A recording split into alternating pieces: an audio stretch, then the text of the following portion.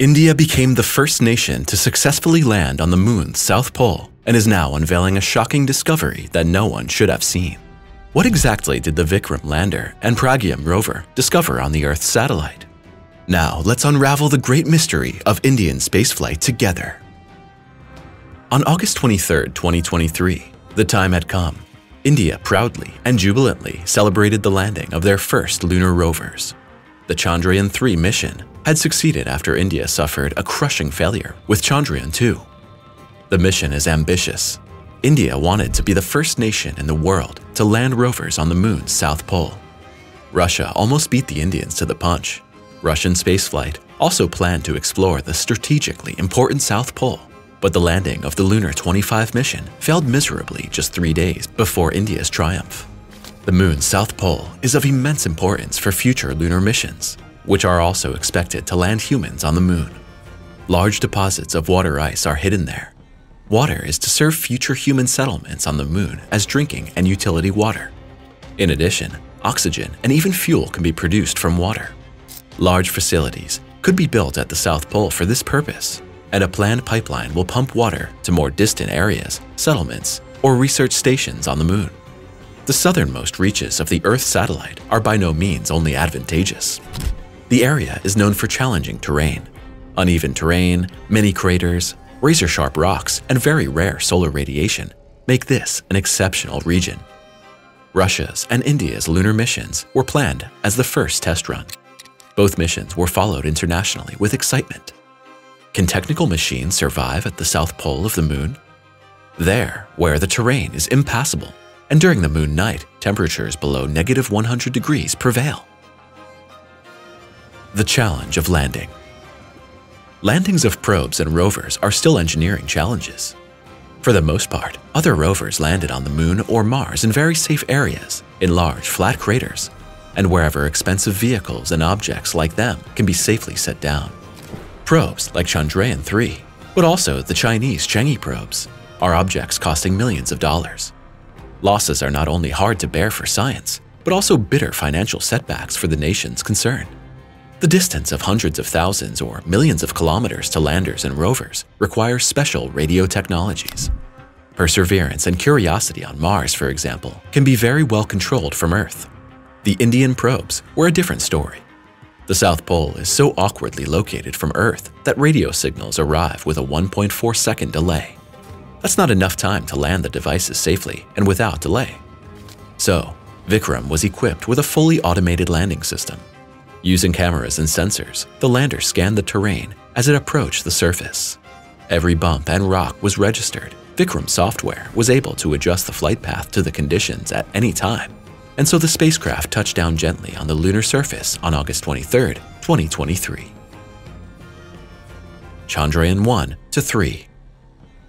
Chandrayaan-III is now to complete what the Indian Space Agency ISRO had been preparing for years. Chandrayaan-I is an orbiter that has already been orbiting the moon for several years. Actually, Chandrayaan-II should have landed on the moon as early as 2019, but the mission failed. The lander had difficulties during the descent, went off course, and a software error made the mission finally go wrong. The lander crashed and has been lost ever since. This year, India again launched nearly identical probes. Vikram and Pragyam were improved a bit and successfully reached the moon. After landing, Vikram released his little companion from its safekeeping inside the lander. Pragyam rolled down a ramp and did a few laps in the lunar dust. The pictures of the premiere went around the world and thrilled millions of people. Vikram's tasks are to measure temperatures at the South Pole, record vibrations, and conduct studies of the moon's almost non-existent atmosphere. The goals of the rover Pragyam, which weighs only 26 kilograms, are small reconnaissance missions. So far, however, Pragyam has not gone far. Only a little more than a week after landing did the lunar night fall, and Pragyam was put to sleep after covering 101 meters. On September 2, 2023, the 14-day lunar night dawned, and absolute darkness and freezing cold prevailed at the moon's south pole. The lander Vikram followed its small companion into sleep on September 4th, and 14 days later, both probes were to awaken again. Unfortunately, their hopes were not fulfilled. When the temperature at the landing site had risen above -10 degrees Celsius from September 22nd, The radio systems of the lander and rover should have activated automatically, but so far, ISRO experts listened for signals in vain. As of the publication date of this video, investigations are still ongoing. Although the Indian Space Agency has not officially confirmed the premature loss of the probes, it is highly likely that Vikram and Pragyam's technology could not withstand the more than -100-degree lunar night despite their best hopes. ISRO had decided not to equip either lander or rover with radionuclide heaters. On Mars rovers, such heating elements prevent the electronic components from dying of cold. It looks as if India will have to accept another setback. The mission of the two probes was supposed to last 5 months. India's space goals. India has been in the space business at least as long as the US or Russia. In the 1960s, Indians began launching their first satellites into space. The space program was started by a physicist, astronomer, and scientist named Vikram, who is now the namesake for India's first lunar rover. Of course, India hopes to strengthen its own position in the global space race, as well as gain economic and political advantages.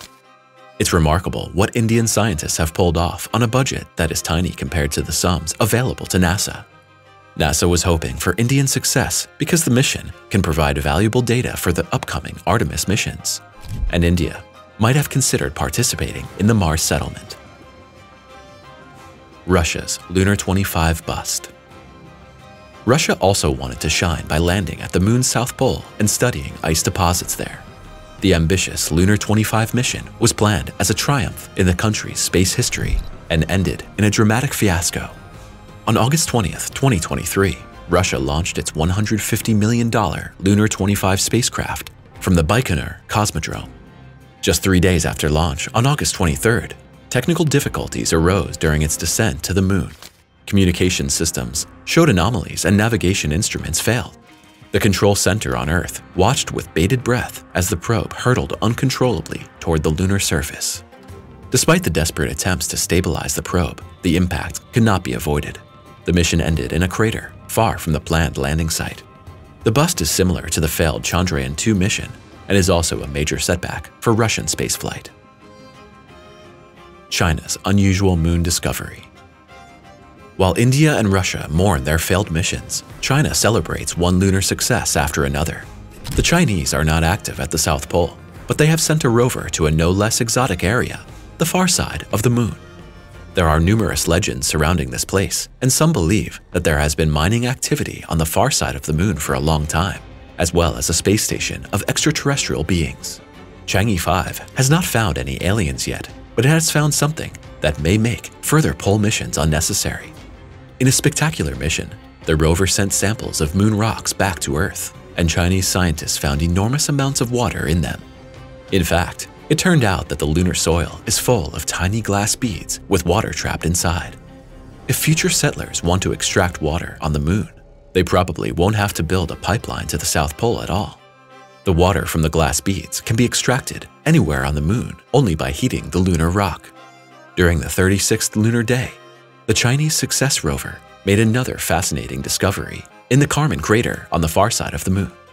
The object was sighted from a distance of about 80 meters, roughly the length of a soccer field. Similarities to a hut led to numerous speculations about the nature of the object. Had Chang'e 5 finally found evidence of extraterrestrial activity on the moon?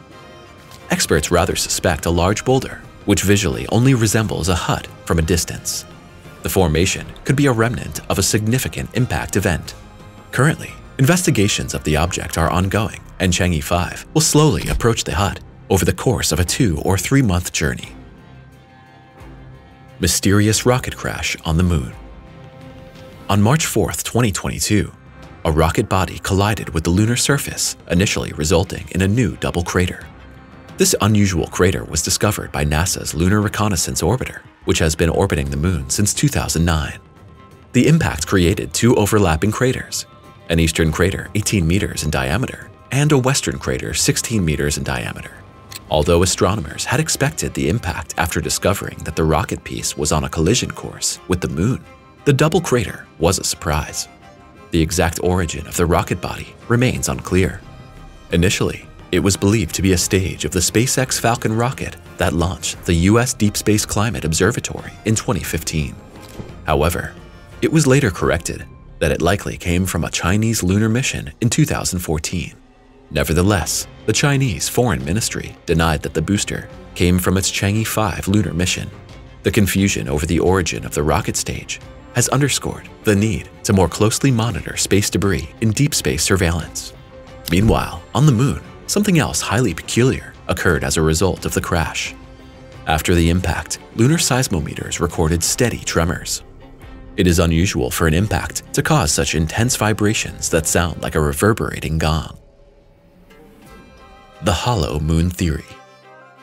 A very similar phenomenon appeared once before when astronauts on the Apollo 12 mission intentionally crashed their lunar module onto the lunar surface. Then too, the seismometers that had been placed on the moon since Apollo 11 registered long-lasting vibrations.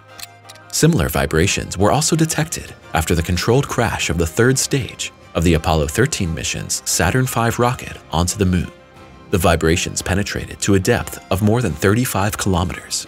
This response from the moon indicates that it's not completely solid and led to speculation that large portions of the moon may be hollow. However, a hollow moon would not be a natural phenomenon and could indicate artificial intervention. In plain language, this would mean that there might be very large voids inside the moon after all, such as underground bases or even mining areas. Click subscribe now for more impressive videos coming soon.